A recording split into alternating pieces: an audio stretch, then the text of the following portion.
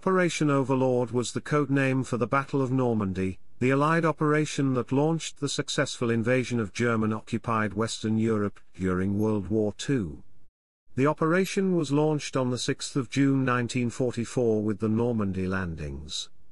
A 1,200 plane airborne assault preceded an amphibious assault involving more than 5,000 vessels.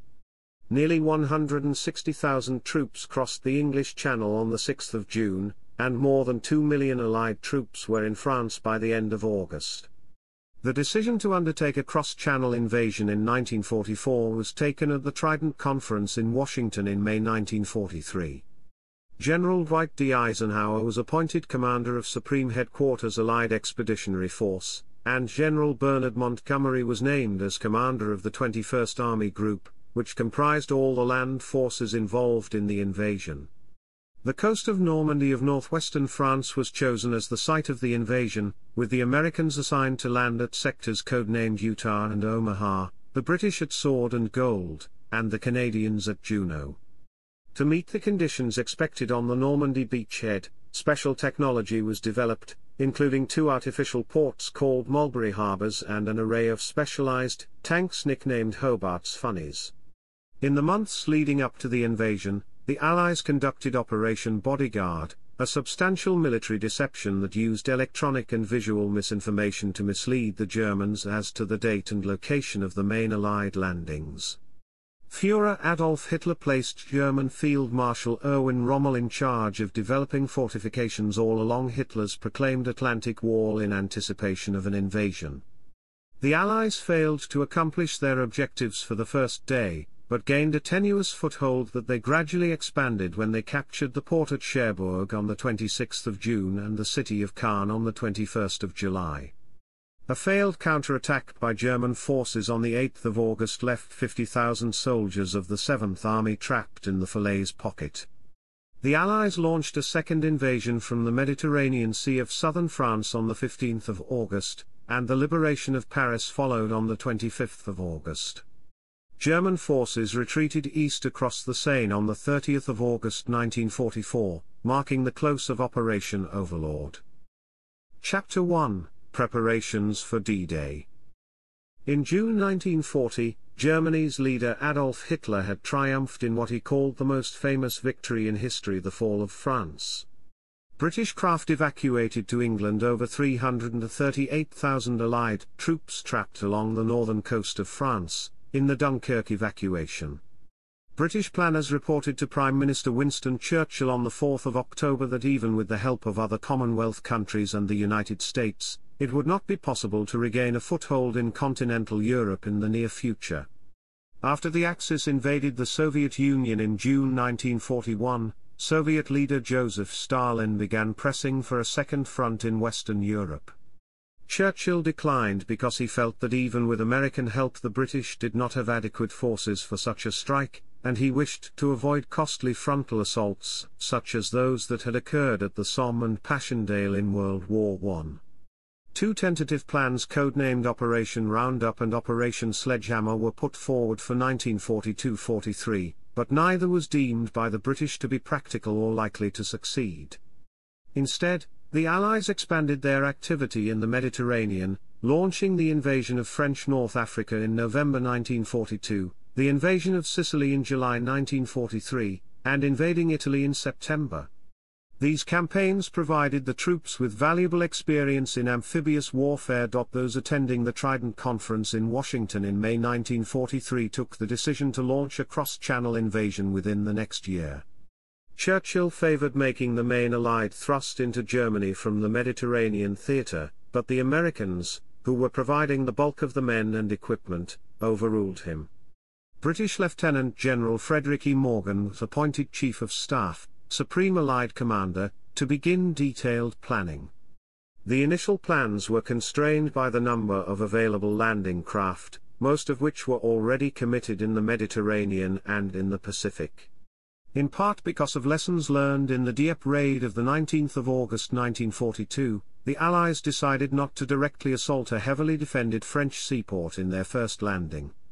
The failure at Dieppe also highlighted the need for adequate artillery and air support, particularly close air support, and specialized ships able to travel extremely close to shore. The short operating range of British aircraft such as the Spitfire and Typhoon greatly limited the number of potential landing sites, as comprehensive air support depended upon having planes overhead for as long as possible.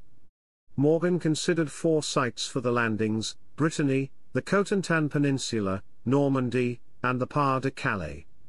As Brittany and Cotentin are peninsulas, the Germans could have cut off the Allied advance at a relatively narrow isthmus, so these sites were rejected.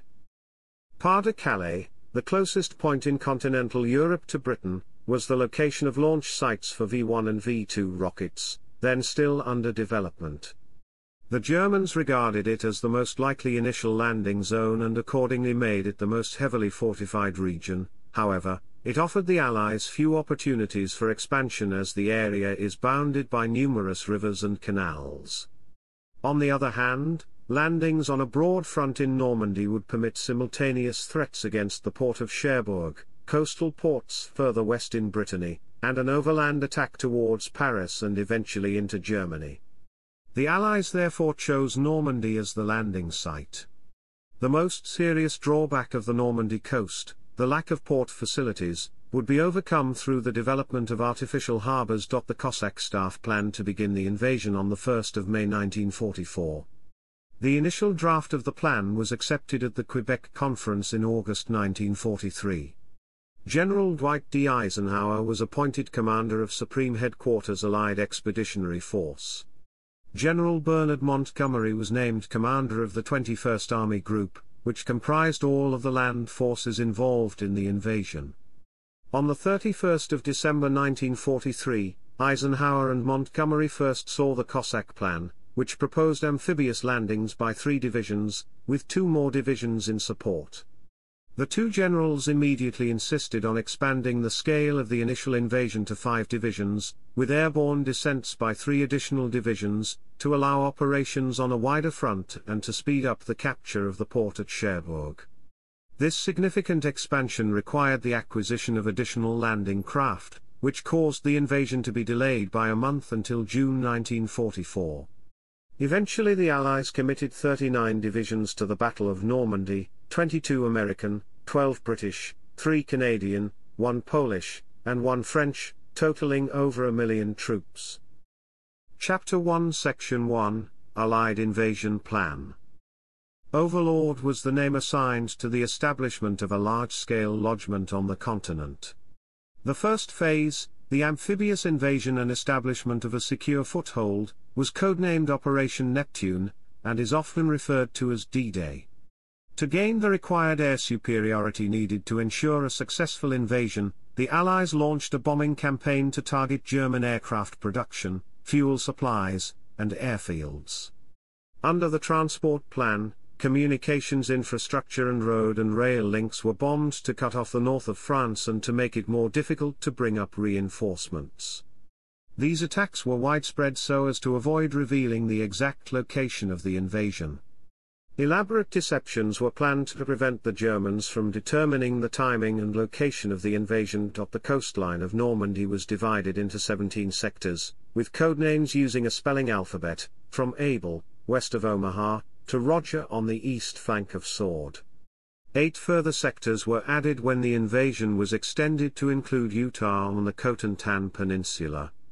Sectors were further subdivided into beaches identified by the colors green, red, and white. Allied planners envisaged preceding the seaborne landings with airborne drops, near Caen on the eastern flank to secure the Orne River bridges, and north of Carenton on the western flank. The initial goal was to capture Carenton, Isigny, Bayeux, and Caen. The Americans, assigned to land at Utah and Omaha, were to cut off the Cotentin Peninsula and capture the port facilities at Cherbourg. The British at Sword and Gold, and the Canadians at Juno, were to capture Caen and form a front line from Cormont-Levente to the southeast of Caen in order to protect the American flank, while establishing airfields near Caen. Possession of Caen and in its surroundings would give the Anglo-Canadian forces a suitable staging area for a push south to capture the town of Falaise. A secure lodgment would be established and an attempt made to hold all territory captured north of the Avranches-Falaise line during the first 3 weeks. The Allied armies would then swing left to advance towards the River Seine. The invasion fleet, led by Admiral Sir Bertram Ramsay, was split into the Western Naval Task Force supporting the American sectors and the Eastern Naval Task Force in the British and Canadian sectors. The American forces of the First Army, led by Lieutenant General Omar Bradley, comprised 7 Corps and V Corps. On the British side, Lieutenant General Miles Dempsey commanded the Second Army, under which 30 Corps was assigned to Gold and I Corps to Juno and Sword. Land forces were under the overall command of Montgomery, and Air Command was assigned to Air Chief Marshal Sir Trafford Lee Mallory.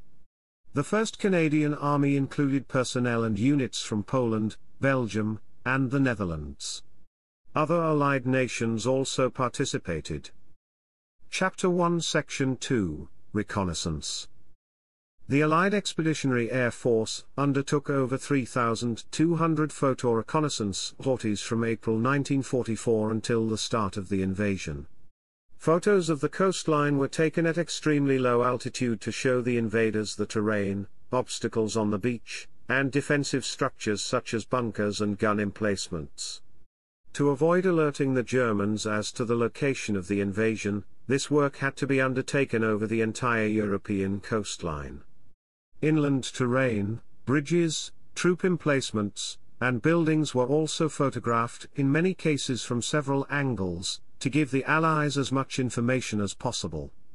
Members of Combined Operations pilotage parties clandestinely prepared detailed harbor maps, including depth soundings. An appeal for holiday pictures and postcards of Europe announced on the BBC produced over 10 million items, some of which proved useful. Information collected by the French resistance helped provide details on Axis troop movements and on construction techniques used by the Germans for bunkers and other defensive installations. Many German radio messages were encoded using the Enigma machine, and other enciphering techniques, and the codes were changed frequently. A team of code breakers stationed at Bletchley Park worked to break codes as quickly as possible to provide advance information on German plans and troop movements. British military intelligence codenamed this information ultra-intelligence as it could only be provided to the top level of commanders. The Enigma code used by Field Marshal Gerd von Rundstedt, Oberfeldschreiber West, commander of the Western Front, was broken by the end of March. German intelligence changed the Enigma codes right after the Allied landings of the 6th of June, but by the 17th of June the Allies were again consistently able to read them. Chapter 1 Section 3, Technology. In response to the lessons learned at the disastrous Dieppe raid, the Allies developed new technologies to help ensure the success of Overlord. To supplement the preliminary offshore bombardment and aerial assaults, some of the landing craft were equipped with artillery and anti-tank guns to provide close supporting fire. The Allies had decided not to immediately attack any of the heavily protected French ports, and 2 artificial ports, called Mulberry Harbours, were designed by Cossack planners. Each assembly consisted of a floating outer breakwater, inner concrete caissons and several floating piers. The Mulberry Harbours were supplemented by blockship shelters. With the expectation that fuel would be difficult or impossible to obtain on the continent, the Allies built a pipeline under the ocean. Specially developed pipes 3 inches in diameter were to be laid under the channel from the Isle of Wight to Cherbourg, by D-Day +18. Technical problems and the delay in capturing Cherbourg meant the pipeline was not operational until 22 September. A second line was laid from Dungeness to Boulogne in late October. The British military built a series of specialised tanks, nicknamed Hobart's Funnies, to deal with conditions expected during the Normandy campaign. Developed under the supervision of Major General Percy Hobart, these were specially modified M4 Sherman and Churchill tanks. Examples include the Sherman Crab tank, the Churchill Crocodile, and the Armoured Ramp Carrier, which other tanks could use as a bridge to scale sea walls or to overcome other obstacles. In some areas, the beaches consisted of a soft clay that could not support the weight of tanks. The bobbin tank would overcome this problem by deploying a roll of matting over the soft surface and leaving the material in place as a route for more conventional tanks. The armored vehicle Royal Engineers were modified for many tasks, including laying bridges and firing large charges into pillboxes. The duplex drive tank, another design developed by Hobart's group, was a self-propelled amphibious tank kept afloat using a waterproof canvas screen inflated with compressed air. These tanks were easily swamped, and on D-Day, many sank before reaching the shore, especially at Omaha. Chapter 1 Section 4, Deception. In the months leading up to the invasion, the Allies conducted Operation Bodyguard, the overall strategy designed to mislead the Germans as to the date and location of the main Allied landings. Operation Fortitude included Fortitude North, a misinformation campaign using fake radio traffic to lead the Germans into expecting an attack on Norway, and Fortitude South, a major deception designed to fool the Germans into believing that the landings would take place at Pas-de-Calais in July. A fictitious 1st U.S. Army Group was invented, supposedly located in Kent and Sussex under the command of Lieutenant General George S. Patton. The Allies constructed dummy tanks, trucks, and landing craft, and positioned them near the coast. Several military units, including 2 Canadian Corps and 2nd Canadian Division, moved into the area to bolster the illusion that a large force was gathering there. As well as the broadcast of fake radio traffic, genuine radio messages from 21st Army Group were first routed to Kent via landline and then broadcast, to give the Germans the impression that most of the Allied troops were stationed there. Patton remained stationed in England until 6 July, thus continuing to deceive the Germans into believing a second attack would take place at Calais. Military and civilian personnel alike were aware of the need for secrecy, and the invasion troops were as much as possible kept isolated, especially in the period immediately before the invasion. One American general was sent back to the United States in disgrace after revealing the invasion date at a party. The Germans thought they had an extensive network of spies operating in the UK, but in fact, all their agents had been captured, and some had become double agents working for the Allies as part of the double-cross system. The double agent Juan Puyol Garcia, a Spanish opponent of the Nazis known by the code name Garbo, developed over the 2 years leading up to D-Day a fake network of informants that the Germans believed were collecting intelligence on their behalf. In the months preceding D-Day, Puyol sent hundreds of messages to his superiors in Madrid, messages specially prepared by the British intelligence service to convince the Germans that the attack would come in July at Calais. Many of the German radar stations on the French coast were destroyed by the RAF in preparation for the landings. On the night before the invasion, in Operation Taxable, 617 Squadron dropped strips of window, metal foil that German radar operators interpreted as a naval convoy approaching Cap d'Antifa. The illusion was bolstered by a group of small vessels towing barrage balloons. No. 218 Squadron RAF also dropped window near Boulogne-sur-Mer in Operation Glimmer. On the same night, a small group of Special Air Service operators deployed dummy paratroopers over Le Havre and Isigny. These dummies led the Germans to believe an additional airborne assault had occurred. Chapter 1 Section 5, Rehearsals and Security. Training exercises for the Overlord landings took place as early as July 1943. As the nearby beach resembled the planned Normandy landing site, the town of Slapton in Devon was evacuated in December 1943, and taken over by the armed forces as a site for training exercises that included the use of landing craft and the management of beach obstacles. A friendly fire incident there on the 27th of April 1944 resulted in as many as 450 deaths. The following day, an additional estimated 749 American soldiers and sailors died when German torpedo boats surprised members of Assault Force U conducting Exercise Tiger. Exercises with landing craft and live ammunition also took place at the Combined Training Centre in Inverary in Scotland. Naval exercises took place in Northern Ireland, and medical teams in London and elsewhere rehearsed how they would handle the expected waves of casualties. Paratroopers conducted exercises, including a huge demonstration drop on the 23rd of March 1944 observed by Churchill, Eisenhower, and other top officials. Allied planners considered tactical surprise to be a necessary element of the plan for the landings. Information on the exact date and location of the landings was provided only to the topmost levels of the armed forces. Men were sealed into their marshalling areas at the end of May, with no further communication with the outside world.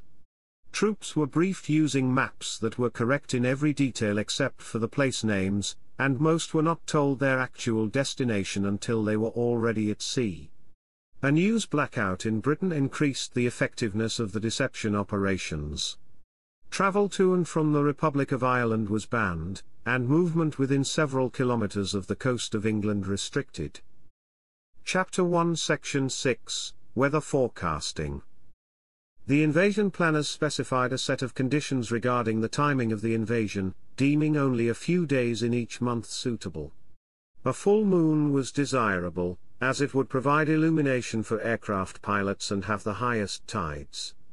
The Allies wanted to schedule the landings for shortly before dawn, midway between low and high tide, with the tide coming in.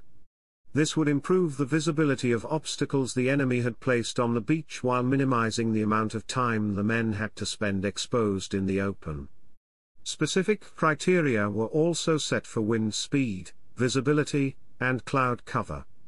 Eisenhower had tentatively selected the 5th of June as the date for the assault. However, on the 4th of June, conditions were clearly unsuitable for a landing. High winds and heavy seas made it impossible to launch landing craft, and low clouds would prevent aircraft from finding their targets. By the evening of the 4th of June, the Allied meteorological team, headed by Group Captain James Stagg of the Royal Air Force, predicted that the weather would improve sufficiently so that the invasion could go ahead on the 6th of June. He met Eisenhower and other senior commanders at their headquarters at Southwick House in Hampshire to discuss the situation. General Montgomery and Major General Walter Bedell Smith, Eisenhower's chief of staff, were eager to launch the invasion. Admiral Bertram Ramsay was prepared to commit his ships, while Air Chief Marshal Trafford Leigh-Mallory expressed concern that the conditions would be unfavorable for Allied aircraft. After much discussion, Eisenhower decided that the invasion should go ahead. Allied control of the Atlantic meant that German meteorologists did not have access to as much information as the Allies on incoming weather patterns. As the Luftwaffe Meteorological Center in Paris predicted 2 weeks of stormy weather, many Wehrmacht commanders left their posts to attend war games in Rennes, and men in many units were given leave. Marshal Erwin Rommel returned to Germany for his wife's birthday and to meet Hitler to try to get more panzers. Had Eisenhower postponed the invasion, the next available period with the right combination of tides was 2 weeks later, from 18 to 20 June. As it happened, during this period the invaders would have encountered a major storm lasting 4 days, between 19 and 22 June, that would have made the initial landings impossible. Chapter 1 Section 7 German Preparations and Defenses. Nazi Germany had at its disposal 50 divisions in France and the Low Countries, with another 18 stationed in Denmark and Norway. 15 divisions were in the process of formation in Germany, but there was no strategic reserve. The Calais region was defended by the 15th Army under Generaloberst Hans von Salmut, and Normandy by the 7th Army commanded by Generaloberst Friedrich Dahlmann. Combat losses throughout the war, particularly on the Eastern Front, meant the Germans no longer had a pool of able young men from which to draw. German soldiers were now on average 6 years older than their Allied counterparts. Many in the Normandy area were Ostlegionen conscripts and volunteers from Turkestan, Russia, Mongolia, and elsewhere. The Wehrmacht had provided them mainly with unreliable captured equipment. They lacked motorized transport. Formations that arrived later, such as the 12th SS Panzer Division Hitlerjugend, were, for the most part, younger and far better equipped and trained than the static troops, stationed along the coast. In early 1944, Ob West was significantly weakened by personnel and materiel transfers to the Eastern Front. During the Soviet Dnieper Carpathian Offensive, the German High Command was forced to transfer the entire 2 SS Panzer Corps from France, consisting of the 9th and 10th SS Panzer Divisions, as well as the 349th Infantry Division, 507th Heavy Panzer Battalion and the 311th and 322nd Schug Assault Gun Brigades. All told, the German forces stationed in France were deprived of 45,827 troops and 363 tanks, assault guns, and self-propelled anti-tank guns. It was the first major transfer of forces from France to the east since the creation of Führer Directive 51, which no longer allowed any transfers from the west to the east. There were also transfers to the Italian front. Von Rundstedt complained that many of his best units had been sent on a fool's errand to Italy, saying it was madness, that frightful boot of a country should have been evacuated, we should have held a decent front with a few divisions on the Alpine frontier. The 1st SS Panzer Division Leibstandarte SS Adolf Hitler, 9th, 11th, 19th and 116th Panzer Divisions, alongside the 2nd SS Panzer Division Das Reich, had only arrived in March to May 1944 to France for extensive refit after being badly damaged during Dnieper Carpathian operation. 7 of the 11 Panzer or Panzergrenadier divisions stationed in France were still not fully operational or only partially mobile in early June 1944. Chapter 1 Section 7 Subsection 2 Atlantic Wall. Alarmed by the raids on Saint-Nazaire and Dieppe in 1942, Hitler ordered the construction of fortifications all along the Atlantic coast, from Spain to Norway, to protect against an expected Allied invasion. He envisioned 15,000 emplacements manned by 300,000 troops, but due to shortages, particularly of concrete and manpower, most of the strongpoints were never built. As the expected site of an Allied invasion, Pas-de-Calais was heavily defended. In the Normandy area the best fortifications were concentrated at the port facilities at Cherbourg and Saint-Malo. A report by Rundstedt to Hitler in October 1943 regarding the weak defences in France led to the appointment of Rommel to oversee the construction of further fortifications along the expected invasion front, which stretched from the Netherlands to Cherbourg. Rommel was given command of the newly reformed Army Group B, which included the 7th Army, the 15th Army, and the forces guarding the Netherlands. Nazi Germany's tangled command structure made it difficult for Rommel to achieve his task. He was not allowed to give orders to the organization Todt, which was commanded by Armaments Minister Albert Speer, so in some places he had to assign soldiers to do construction work. Rommel believed that the Normandy coast could be a possible landing point for the invasion, so he ordered the construction of extensive defensive works along that shore. In addition to concrete gun emplacements at strategic points along the coast, he ordered wooden stakes, metal tripods, mines, and large anti-tank obstacles to be placed on the beach to delay the approach of landing craft and to impede the movement of tanks. Expecting the Allies to land at high tide so that the infantry would spend less time exposed on the beach, he ordered many of these obstacles to be placed at the high tide mark. Tangles of barbed wire, booby traps, and the removal of ground cover made the approach hazardous for infantry. On Rommel's order, the number of mines along the coast was tripled. Given the Allied air supremacy, booby-trapped stakes known as Rommelspargel were set up in meadows and fields to deter airborne landings. Chapter 1 Section 7 Subsection 3 Mobile Reserves. Rommel, believing that the Germans' best chance was to stop the invasion at the shore, requested that mobile reserves, especially tanks, be stationed as close to the coast as possible. Rundstedt, General Leo Geyer von Schweppenberg, and other senior commanders believed that the invasion could not be stopped on the beaches. Geyer argued for a conventional doctrine, keeping the panzer formations concentrated in a central position around Paris and Rouen, and deploying them only when the main Allied beachhead had been identified. Geyer also noted that in the Italian campaign the armor stationed near the coast had been damaged by naval bombardment. Rommel's opinion was that because of the overwhelming Allied air superiority, large-scale movement of tanks would not be possible once the invasion was underway. Hitler made the final decision, He left 3 divisions under Gaia's command and gave Rommel operational control of 3 tank divisions as reserves. Hitler took personal control of 4 divisions as strategic reserves, not to be used without his direct orders. Chapter 2, Invasion. You are about to embark upon the Great Crusade, toward which we have striven these many months. The eyes of the world are upon you. The hopes and prayers of liberty-loving people everywhere march with you. In company with our brave allies and brothers in arms on other fronts, you will bring about the destruction of the German war machine, the elimination of Nazi tyranny over the oppressed peoples of Europe, and security for ourselves in a free world. By May 1944, 1.5 million American troops had arrived in the United Kingdom. Most were housed in temporary camps in the southwest of England, ready to move across the Channel to the western section of the landing zone. British and Canadian troops were billeted in accommodation further east, spread from Southampton to New Haven, and even on the east coast for men who would be coming across in later waves. A complex system called movement control assured that the men and vehicles left on schedule from 20 departure points.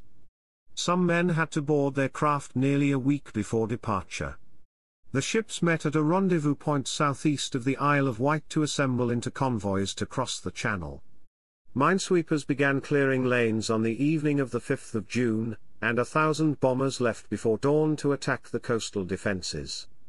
Some 1,200 aircraft departed England just before midnight to transport 3 airborne divisions to their drop zones behind enemy lines several hours before the beach landings.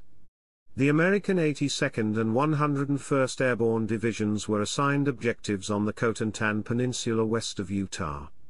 The British 6th Airborne Division was assigned to capture intact the bridges over the Caen Canal and River Orne. The Free French 4th SAS Battalion of 538 men was assigned objectives in Brittany.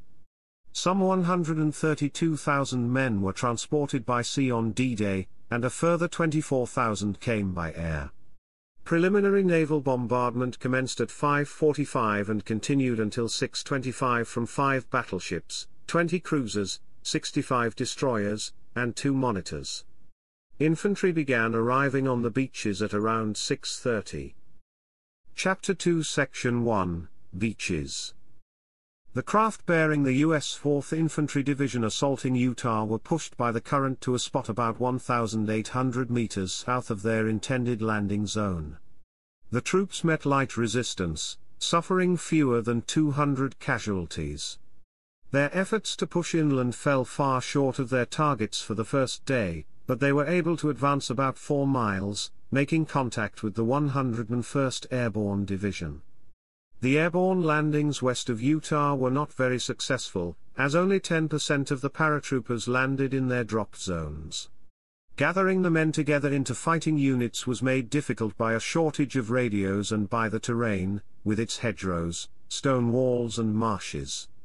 The 82nd Airborne Division captured its primary objective at Sainte-Mère-Église and worked to protect the western flank.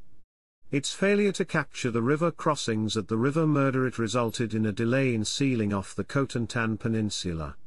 The 101st Airborne Division helped protect the southern flank and captured the lock on the River Duvet-la Barquette, but did not capture the assigned nearby bridges on the first day. At Point du Hoc, the task for the 200 men of the 2nd Ranger Battalion, commanded by Lieutenant Colonel James Rudder, was to scale the 30 meters cliffs with ropes and ladders to destroy the gun battery located there. While under fire from above, the men scaled the cliff, only to discover that the guns had already been withdrawn. The Rangers located the weapons, unguarded but ready to use, in an orchard some 550 meters south of the point, and disabled them. Under attack, the men at the point became isolated, and some were captured. By dawn on D+1, Rudder had only 90 men able to fight. Relief did not come until D+2, when members of the 743rd Tank Battalion arrived. Omaha, the most heavily defended sector, was assigned to the U.S. 1st Infantry Division, supplemented by troops from the U.S. 29th Infantry Division. They faced the 352nd Infantry Division, rather than the expected single regiment. Strong currents forced many landing craft east of their intended position or delayed them. Casualties were heavier than all the other landings combined, as the men were subjected to fire from the cliffs above. Problems clearing the beach of obstructions led to the beachmaster calling a halt to further landings of vehicles at 8:30. A group of destroyers arrived around this time to offer supporting artillery fire. Exit from Omaha was possible only via 5 gullies, and by late morning barely 600 men had reached the higher ground. By noon, as the artillery fire took its toll and the Germans started to run out of ammunition, the Americans were able to clear some lanes on the beaches. They also started clearing the draws of enemy defenses, so that vehicles could move off the beach. The tenuous beachhead was expanded over the following days, and the D-Day objectives were accomplished by D+3.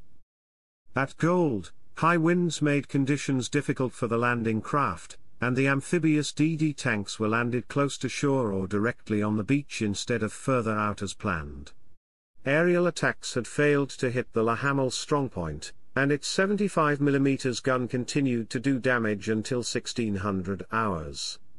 On the western flank, the 1st Battalion, Hampshire Regiment captured Arromanches, and contact was made on the eastern flank with the Canadian forces at Juneau. Landings of infantry at Juneau were delayed because of rough seas, and the men arrived ahead of their supporting armor, suffering many casualties while disembarking.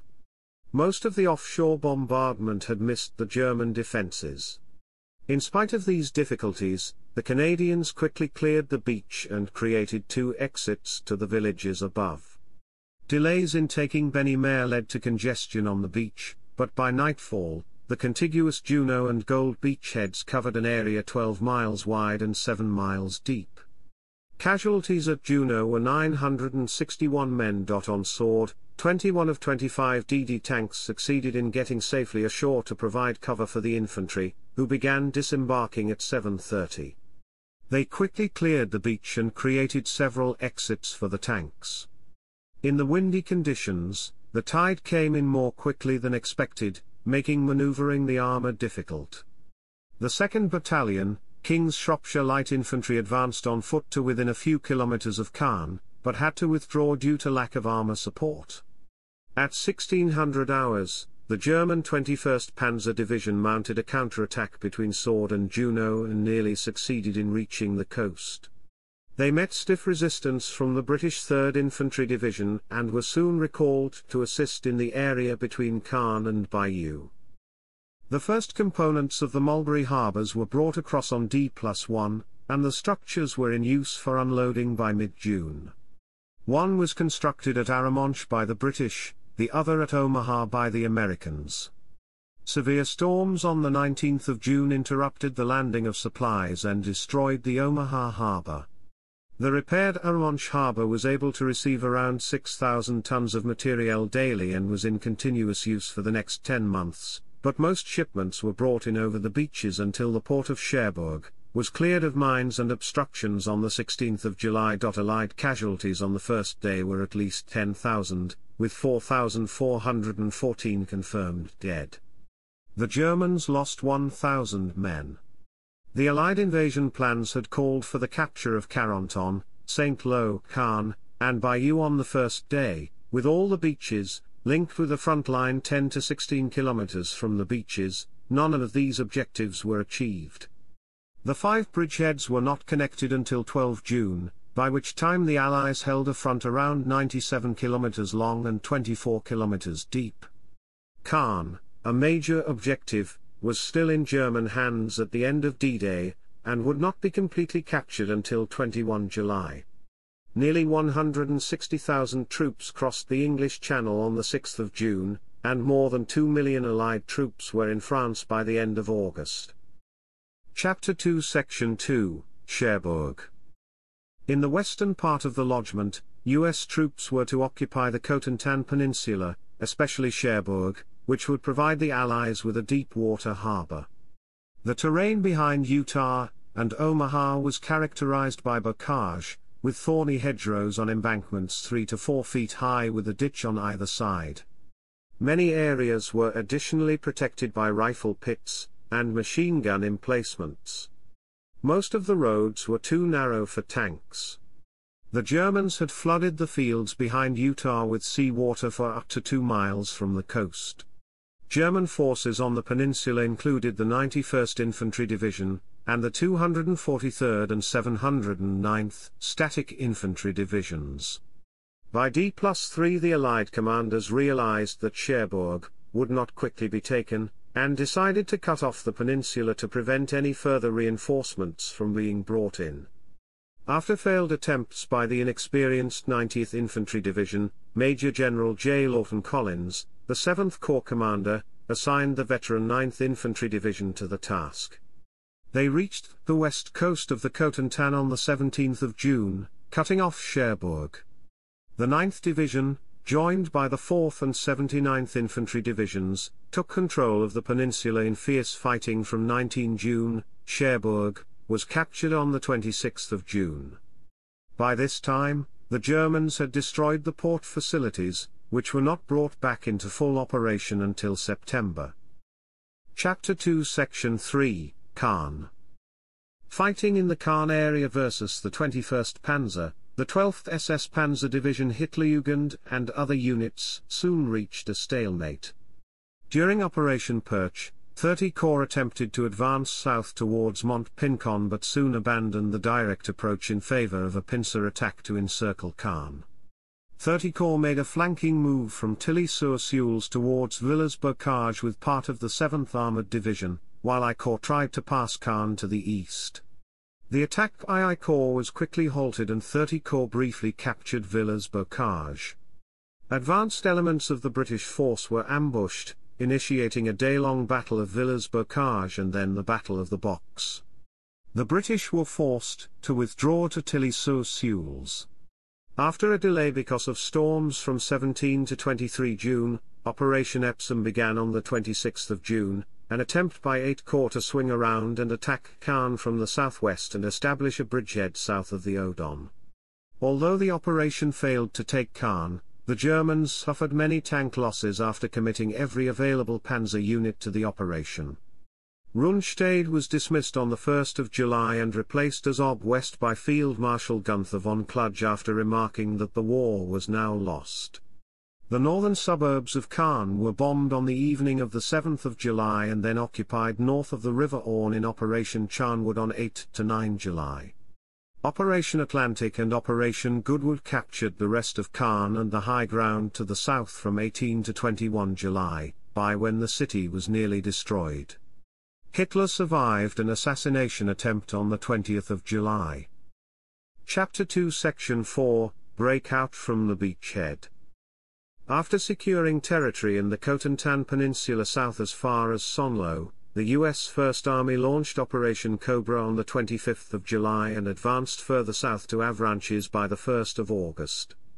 The British launched Operation Bluecoat on the 30th of July to secure Vire and the high ground of Mont-Pincon.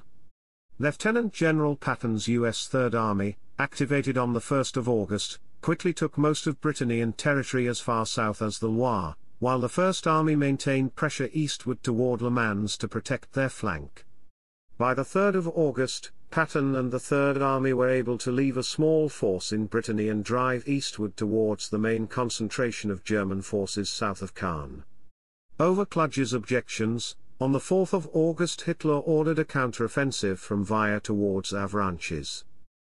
While 2 Canadian Corps pushed south from Caen toward Falaise in Operation Totalize on the 8th of August, Bradley and Montgomery realized that there was an opportunity for the bulk of the German forces to be trapped at Falaise. The Third Army continued the encirclement from the south, reaching Alencon on the 11th of August. Although Hitler continued to insist until 14 August that his forces should counterattack, Kluge and his officers began planning a retreat eastward. The German forces were severely hampered by Hitler's insistence on making all major decisions himself, which left his forces without orders for periods as long as 24 hours while information was sent back and forth to the Führer's residence at Obersalzberg in Bavaria.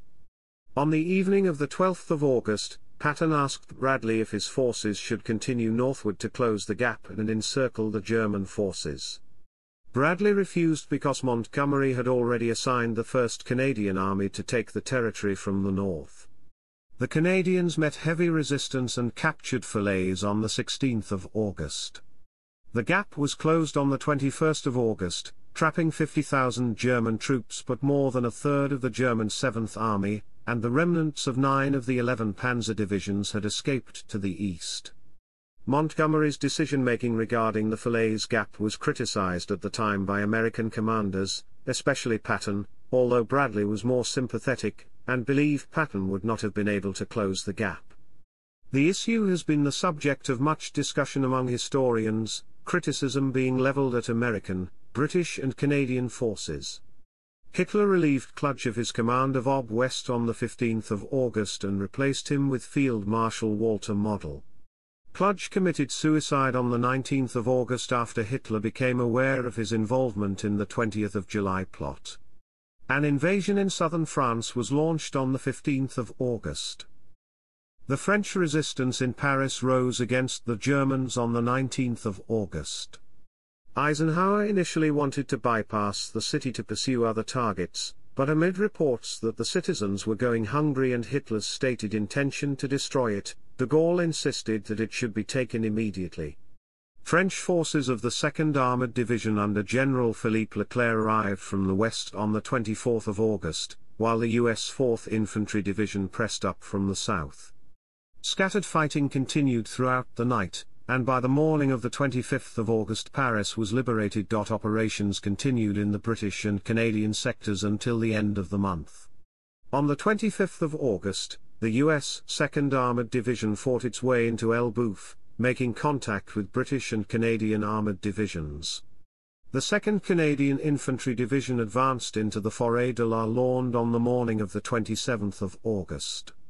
The area was strongly held. The 4th and 6th Canadian Brigades suffered many casualties over the course of 3 days as the Germans fought a delaying action in terrain well suited to defense. The Germans pulled back on the 29th of August, withdrawing over the Seine the next day. On the afternoon of the 30th of August, the 3rd Canadian Infantry Division crossed the Seine near Elbeuf and entered Rouen to a jubilant welcome. Chapter 3, Campaign Close. Eisenhower took direct command of all Allied ground forces on the 1st of September. Concerned about German counterattacks and the limited materiel arriving in France, he decided to continue operations on a broad front rather than attempting narrow thrusts. The link-up of the Normandy forces with the Allied forces in southern France occurred on the 12th of September as part of the drive to the Siegfried Line. On the 17th of September, Montgomery launched Operation Market Garden, an unsuccessful attempt by Anglo-American airborne troops to capture bridges in the Netherlands to allow ground forces to cross the Rhine into Germany. The Allied advance slowed due to German resistance and the lack of supplies. On the 16th of December the Germans launched the Ardennes Offensive, also known as the Battle of the Bulge, their last major offensive of the war on the Western Front. A series of successful Soviet actions began with the Vistula-Oder offensive on the 12th of January. Hitler committed suicide on the 30th of April as Soviet troops neared his Führer bunker in Berlin, and Germany surrendered on the 7th of May 1945. The Normandy landings were the largest seaborne invasion in history, with nearly 5,000 landing and assault craft, 289 escort vessels, and 277 minesweepers. The opening of another front in Western Europe was a tremendous psychological blow for Germany's military, who feared a repetition of the two-front war of World War I. The Normandy landings also heralded the start of the race for Europe between the Soviet forces and the Western powers, which some historians consider to be the start of the Cold War. Victory in Normandy stemmed from several factors. German preparations along the Atlantic Wall were only partially finished. Shortly before D-Day, Rommel reported that construction was only 18% complete in some areas as resources were diverted elsewhere. The deceptions undertaken in Operation Fortitude were successful, leaving the Germans obliged to defend a huge stretch of coastline. The Allies achieved and maintained air superiority, which meant that the Germans were unable to make observations of the preparations underway in Britain and were unable to interfere via bomber attacks. Transport infrastructure in France was severely disrupted by Allied bombers and the French resistance, making it difficult for the Germans to bring up reinforcements and supplies. Much of the opening artillery barrage was off-target or not concentrated enough to have any impact, but the specialized armor worked well except on Omaha, providing close artillery support for the troops as they disembarked onto the beaches. The indecisiveness and overly complicated command structure of the German High Command was also a factor in the Allied success. Chapter 4, Casualties. Chapter 4 Section 1, Allies. From D-Day to the 21st of August, the Allies landed 2,052,299 men in northern France. The cost of the Normandy campaign was high for both sides. Between 6 June and the end of August, the American armies suffered 124,394 casualties, of whom 20,668 were killed. The American armies suffered 10,128 soldiers missing. Casualties within the 1st Canadian and 2nd British armies are placed at 83,045, 15,995 killed, 57,996 wounded, and 9,054 missing. Of these, Canadian losses amounted to 18,444, with 5,021 killed in action. The Allied air forces, having flown 480,317 sorties in support of the invasion, lost 4,101 aircraft and 16,714 airmen. The Free French SAS paratroopers suffered 77 killed, with 197 wounded and missing. Allied tank losses have been estimated at around 4,000, with losses split evenly between the American and British/Canadian armies. Historians slightly differ on overall casualties during the campaign, with the lowest losses totaling 225,606 and the highest at 226,386. Chapter 4 Section 2, Germany. German forces in France reported losses of 158,930 men between D-Day and the 14th of August, just before the start of Operation Dragoon in southern France. In action at the Falaise Pocket, 50,000 men were lost, of whom 10,000 were killed and 40,000 captured. Sources vary on the total German casualties. Nicholas Zetterling, on examining German records, places the total German casualties suffered in Normandy and facing the Dragoon landings to be 288,695. Other sources arrive at higher estimates, 400,000, 500,000, to 530,000 in total. There are no exact figures regarding German tank losses in Normandy. Approximately 2,300 tanks and assault guns were committed to the battle, of which only 100 to 120 crossed the Seine at the end of the campaign. While German forces reported only 481 tanks destroyed between D-Day and the 31st of July, research conducted by No. 2 Operational Research Section of 21st Army Group indicates that the Allies destroyed around 550 tanks in June and July and another 500 in August, for a total of 1,050 tanks destroyed, including 100 destroyed by aircraft. Luftwaffe losses amounted to 2,127 aircraft. By the end of the Normandy campaign, 55 German divisions had been rendered combat ineffective, 7 of these were disbanded. By September, Ob West had only 13 infantry divisions, 3 panzer divisions, and 2 panzer brigades rated as combat effective. Chapter 4 Section 3, Civilians and French Heritage Buildings. During the liberation of Normandy, between 13,632 and 19,890 French civilians were killed, and more were seriously wounded. In addition to those who died during the campaign, 11,000 to 19,000 Normans are estimated to have been killed during pre-invasion bombing. A total of 70,000 French civilians were killed throughout the course of the war. Landmines and unexploded ordnance continued to inflict casualties upon the Norman population following the end of the campaign. Prior to the invasion, Schaeff issued instructions emphasizing the need to limit the destruction to French heritage sites. These sites, named in the official civil affairs lists of monuments, were not to be used by troops unless permission was received from the upper echelons of the chain of command. Nevertheless, church spires and other stone buildings throughout the area were damaged or destroyed to prevent them being used by the Germans. Efforts were made to prevent reconstruction workers from using rubble from important ruins to repair roads, and to search for artifacts. The Bayeux Tapestry, and other important cultural treasures had been stored at the Château de Sauches near Le Mans from the start of the war, and survived intact. The occupying German forces also kept a list of protected buildings, but their intent was to keep the facilities in good condition for use as accommodation by German troops. Many cities and towns in Normandy were totally devastated by the fighting and bombings. By the end of the Battle of Caen there remained only 8,000 livable quarters, for a population of over 60,000. Of the 18 listed churches in Caen, 4 were seriously damaged and 5 were destroyed, along with 66 other listed monuments.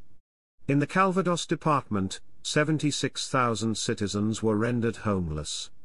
Of Caen's 210 pre-war Jewish population, only 1 survived the war. Looting was a concern, with all sides taking part, the retreating Germans, the invading Allies, and the local French population taking advantage of the chaos. Looting was never condoned by Allied forces, and any perpetrators who were found to be looting were punished. Chapter 5: War Memorials and Tourism. The beaches of Normandy are still known by their invasion code names. Significant places have plaques, memorials, or small museums, and guidebooks and maps are available. Some of the German strongpoints remain preserved. Point du Hoc, in particular, is little changed from 1944. The remains of Mulberry Harborby still sits in the sea at Arromanches. Several large cemeteries in the area serve as the final resting place for many of the Allied and German soldiers killed in the Normandy campaign. Above the English Channel on a bluff at Omaha Beach, the Normandy American Cemetery and Memorial has hosted numerous visitors each year. The site covers 172.5 acres and contains the remains of 9,388 American military dead, most of whom were killed during the invasion of Normandy and ensuing military operations in World War II. Included are graves of Army Air Corps crews shot down over France as early as 1942 and 4 American women. Chapter 5 Section 1 Explanatory Notes.